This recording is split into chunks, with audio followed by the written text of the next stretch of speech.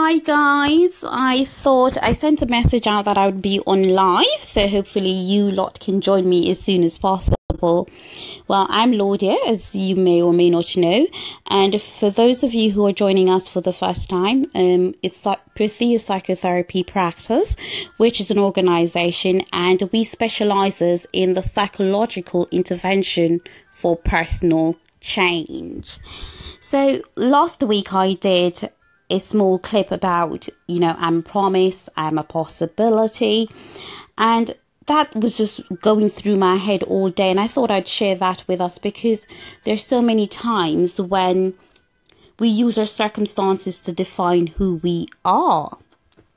So if you're here, just say something, say hi, let me know you're here. I can see that you're here. Just say hi, let me see who you are, and then we can get into the bits of what I want to talk about and what I want to share with you. Okay, while I'm doing that, let me send a few invites out. Okay, so this is my first live actually, and I want us to talk about, you're not your circumstances, you are your possibilities. You are not your circumstances, we are not our circumstances, we are our possibilities. All right? As I said, just say hi so I know you're here. Okay? All right. So I came up across this quote for some times now, and I've been reading it, and every time I say it is by Oprah Winfrey, and what it says is that you are not your circumstances, you are your possibilities. If you know that, you can do anything. And I go, yeah, right. Yeah, really? I can be anything? I can do anything? Me? Lordia? Yes, guys, I do question my possibilities, and I often question my potential. But the thing about it is that I do not allow myself to be all consumed by my negative thought processes, because the moment we allow ourselves to do that, that's our downfall. Okay, so let me just reiterate that. You are not your circumstances, you are your possibilities. And if you know that, you can do anything. As difficult as that might be to believe at times, you can do anything once you've got the right mental attitude and the physical work ethic to put towards that. Yeah, so the two together, yes, you can do it. You can do it. I can do it. So some of the things that we need to do is actually we just need to start developing an air of objectivity. We need to be quite subjective in our thought process, and once we're able to start separating our thought process with anything that denigrates us, then we're able to build on that. And this happens a lot of the times where a behavior or an incident, we use that to define ourselves. And I guess maybe we can't help it, because growing up as children, you have a tantrum. Oh, you're a naughty boy. You're a naughty girl. Hi, Rakesh. Hello, sweetie. Thank you for joining. And thank you for saying hi there, so I know you're there, because quite a few people are here and they're not really saying anything. But thank you for joining in. All right, what I'm actually talking about is about you're not your circumstances. You are your possibilities. Okay? And I made a short clip the other day about, that song, I'm a promise. I'm a promise with a capital P. I'm a great big bundle of potentiality. And I just wanted to expand on that today, where I wanted to use this quote from Oprah to just expand on that you are not your circumstances, you are your possibilities. And if you know that, you can do anything. Mrs. Ruby, thank you for joining in. Okay, good evening to you too, darling. So I'm just here expanding on you are not your circumstances. And I wanted to add to that if I did listen to my negative thought processes about my circumstances that I've found myself in many occasions, I would not be here talking to you today, because those self-doubting beliefs would cripple my potential. It would cripple everything that I desire to be and what I want to be. So once we start developing that objective thought process and we understand who we are, which is separate, and we're separate in with regards to who or what we do. So like I was saying about growing up and you have a tantrum and your parent says to you, oh, you're a naughty child. No, you're not a naughty child. That behavior is naughty, but you are you. You're not that behavior. And I guess we then grow up with that sort of thing at the back of our heads. We are this, we are that, we are this, we are that. No, we are not. We are not our circumstances. We are not the behavior. I might go out and I might get totally drunk over the weekend. That does not mean I'm a drunkard, you know?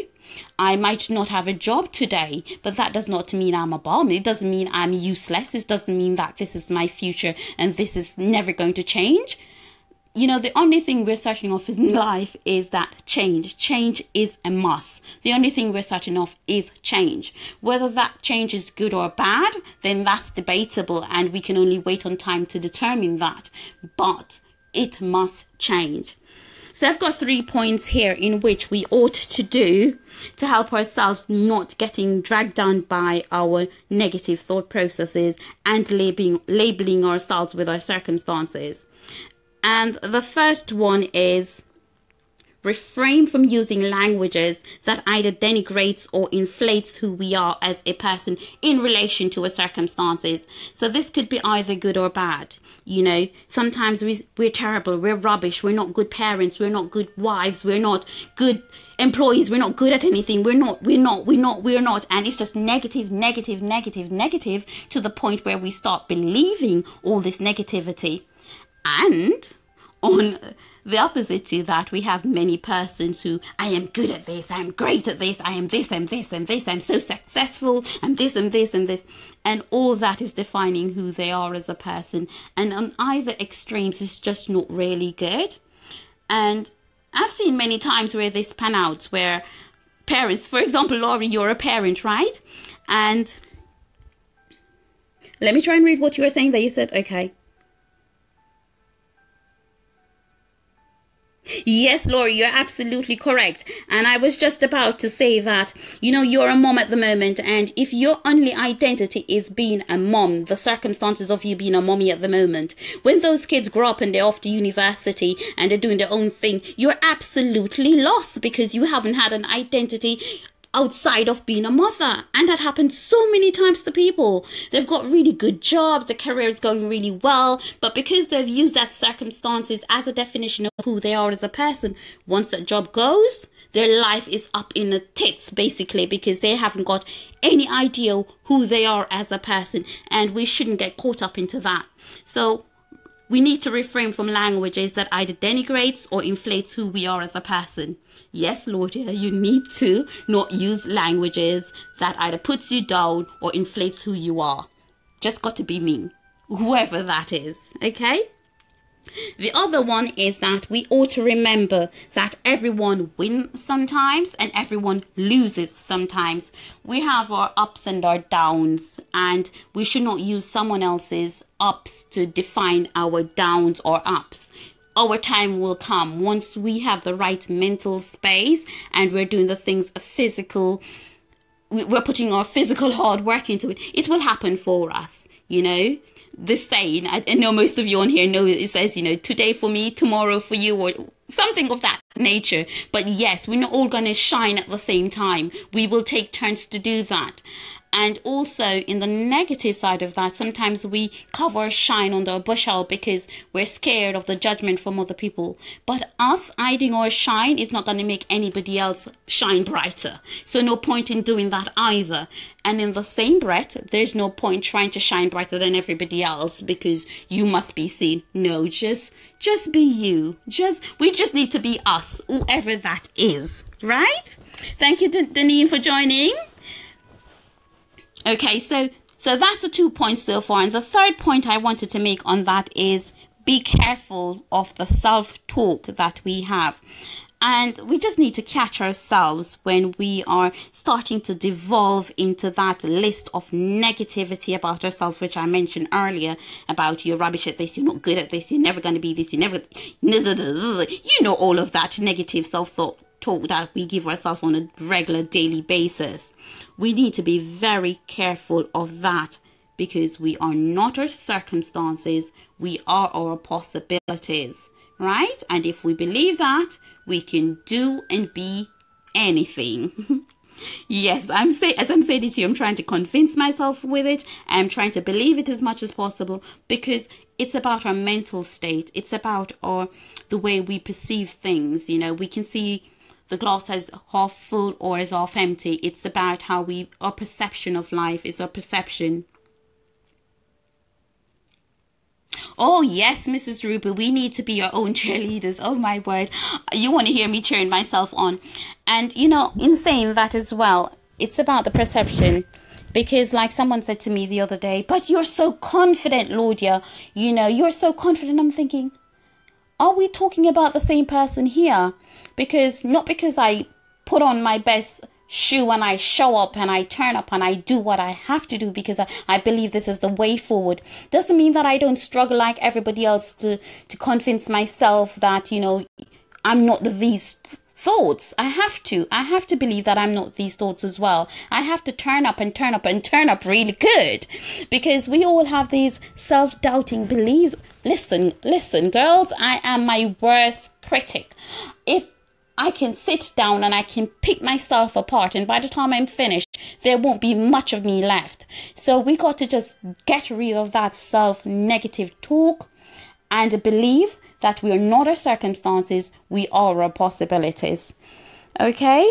Before I go, I just also wanted to say as well that a few people have been sending me messages, and a lot of messages have been coming through, especially in my personal inbox, and that's fine, and I don't mind replying and responding, and I actually do like communicating with you guys, because what that does say to me is that you're actually listening, you're actually reading my quotes and stuff that I put out on a daily basis, you're watching my videos, and that's encouraging. It's good feedback. However, I would prefer if you guys correspond with me through the business page, because then it makes it easier for me not to have that conflict of interest where I'm trying to keep my personal page separate to the business page.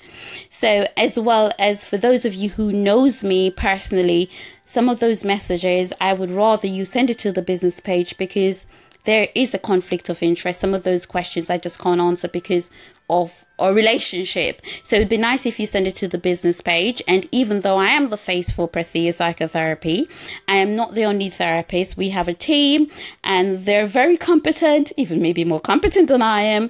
And we're all specialists and experts in our own field and faculties. So there will be someone there to answer your questions or respond to you in a very empathic way. So I would really, really appreciate if you use the business page. All right, guys. That's my current. Say a bit more about it, Danine. What's your current biggest trouble at the moment?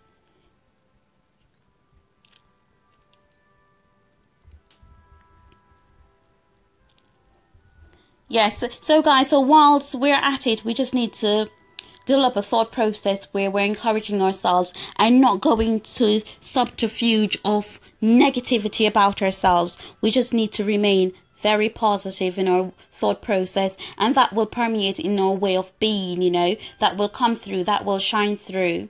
All right, so thank you guys so much for commenting here, and if you're watching the live or the replay, you can always leave your comments. And as I was saying, sometimes the questions which you're sending are quite personal questions, and I can understand that, or your comments or the thoughts you're sharing are quite personal. They're quite sensitive stuff. So I understand you not wanting to share that on a public forum. However, for the less personal stuff, I would appreciate if you put them under the comments, under the quotes, under the videos and stuff like that, because the interactiveness on the page, you can receive support from other members of the page, because we might not all be experts in psychology, psychotherapy, all of that, but one thing we are expert in is life. We are experts in life. So if you got just a general question, you know, you can put your comment, someone else can respond to you, maybe offer you some sort of empathic encouragement or support. So guys, thank you for checking in with me, and as I said, this was my first live, so I will be emailing or messaging you guys to join me for the next one.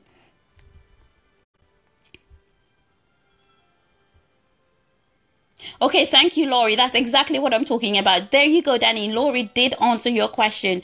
See, that's it. This is about what we're talking about, group support. It's very, very important. All right. Is there anything else before I log off? Because I'm quite conscious of the time as well, because I don't want the recording to be very, very long, because sometimes when you're watching replays and the person's just going on and on and on, you just lose it, the momentum to listen after a while. So I really don't want this to be very, very long, but I do appreciate you guys joining us. All right, I guess I'll take that as my clue to conclude this. And as I said, I will reiterate this. It's, you are not your circumstances. You are your possibilities. If you know that, you can do and be anything. All right, guys, have a good evening, Mrs. Ruby and Deneen and the rest of you here. All right, bye.